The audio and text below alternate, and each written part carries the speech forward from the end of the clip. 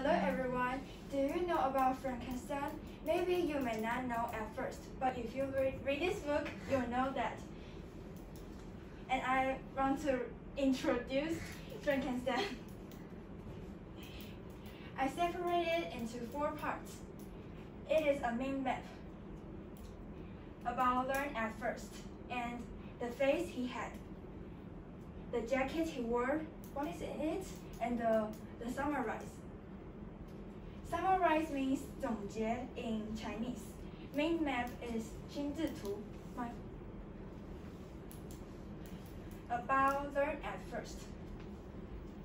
Learn at first, he learned more and more words, and he learned how people help one another, how people thought about, and know how to share, and teach himself to speak by the river and look at his face. The second, the face he had. If you read this book, you will know that Frankenstein's face is very horrible, but he didn't know what the face he has at first, until he went to the river. He went to the river, he saw his face, but he didn't know what the face he had. But he think it is very horrible. He threw a rock, a big stone in it, and he think a moment, and he finally know that it was his face. Horrible means 可怕 in Chinese. The third one is the jacket he wore.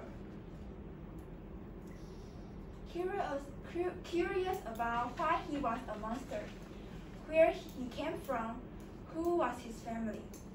Frankenstein think about it. He remembered about the jacket he wore and his pockets. The one had been thrown at him. Victor Frankenstein threw his jacket at him. It's just like this. Frankenstein and his pocket and a book. The book is writing about all the thing about him, and he read this book, and he's very sad to know all the thing about him. The fourth one is the summarize my pages. I think Frankenstein is not that scared at first. The thing that made him turn very mean is that people use our eyes to decide what a creature he is. But his heart is warm. It's not like our eyes to see. Prejudice is 偏见 in Chinese, and judge is 判断. We can't use our eyes to judge a person. Thank you for listening.